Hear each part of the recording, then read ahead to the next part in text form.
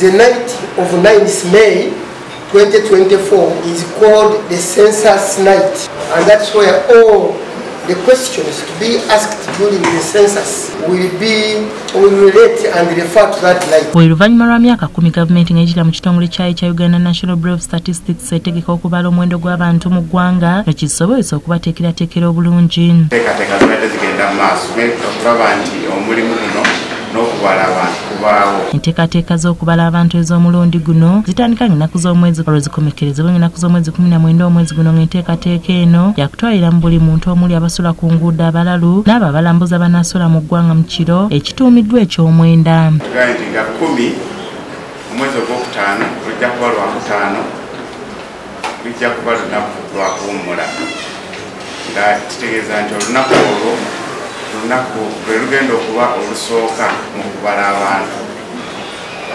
naye nga tekitegeeza nti buli omu mu Uganda agenda kubalibwa olunaku olwo. Kati okubala abantu kuno kujja kubanga kukwata ku buli muntu yenna anaaba asuze mu Uganda ekiro kinakeesa nga 10 nga ekiro eky'omwenda nga 9 omwezi ogwokutaano. Bano era balangiridde ng'ennaku z'omwezi 10 nga bwe luli olunaku olw'okuwummula mu ggwanga, kino kisobozesa ababala abantu okusanga buli muntu mu maka ge. Nga tutwalira wamu omulanga gwe tukuba nti abo bonna abalina obumulumulu olw'ensonga emu oba endala nga tebaagala kubalibwa, tubakubira omulanga nti okubala abantu tekulina kye kujjako, naye okubala abantu kuyamba enteekateeka mu ggwanga lino. Ate teriyamba ggwanga lyokka wano mu gavumenti eya wakati, naye ne gavumenti ez'ebitundu nazo zeetaaga okumanya omuwendo oguli mu bitundu ebakulembera. Albert Byamugisha ngono ssentebe w'akakiiko akavunaanyizibwa ku kubala abantu mu UBOC asabye abantu bonna okuwaayo ebibakwatako ebituufu bw'atyo n'abagumya nga bwe batagenda kusaasaanya byama by'abantu. It's important that people give the correct information, and that's why I said this information will stay with the Bureau of Statistics. It will not be released to anyone else to know about your ways. And even if for your information, even these enumerators, even these LC ones, they are dealing with you. They know who you are.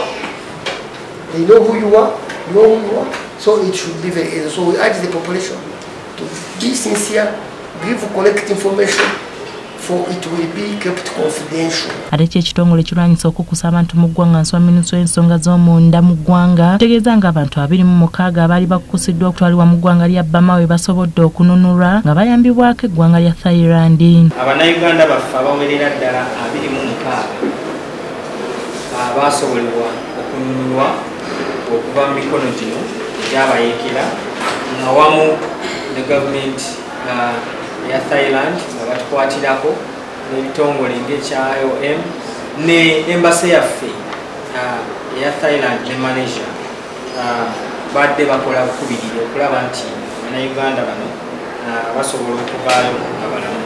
Nga bali 26 weewaawo tulinayo abala 13 okusuubira okwongera okununula bo nga tebannaba kununulibwa, naye bano 26 era balinze bali mu mikono mituufu era balinze kuggibwayo mu ggwanga eryo n'okutuusibwa wano. Omwogezi w'ekitongole kino Baswalira Hijenya asabye abazadde okulondoola abaana baabwe abali mu luwummula okubatangira okukusibwa. Twongera okubakubirizanga bulijjo abazadde mwenna bannannyini masomero mwenna bekikwatako tufeeyo nnyo nga bulijjo okulaba amayitire g'abaana bano bo babeera naani, ebiseera byabwe ebyeddembe bakola ki. Abamu ku baana bano balina n'amasimu, so babeera ku mikutu gino era n'egyo emikutu abamu kwe bakusibwa. Oluvannyuma poliisi y'ebidduka mu ggwanga ereetegeeza nga abavuzi b'ebidduka ebinene okuli bbaasi wamu n'ebyamaguzi ng'olutindo lwa Kaluma bwe lwaggaddwa okusobola okuluddaabiriza, bw'etyo era n'ebasaba okukozesa enguudo endala ezisooka mu bitundu by'eggulu n'okweyongerayo. Emmotoka ezisinga naddala ezo emmotoka enene ennyo muli trailers, emmotoka endala ezeetisa ennyo ne buses eziva Kampala nga zidda eggulu bwe zituuka e Kafu zijja kubanga zisala eyo ne ziyingira e Masindi ne ziyita mu park eya Maxon Falls National Park ezigenda mpaka Pakwach then oliyo mu Noya district, then zaccessing district eyeggulu. Peter Wandeme yabadde okola Delta TV amasukulumu.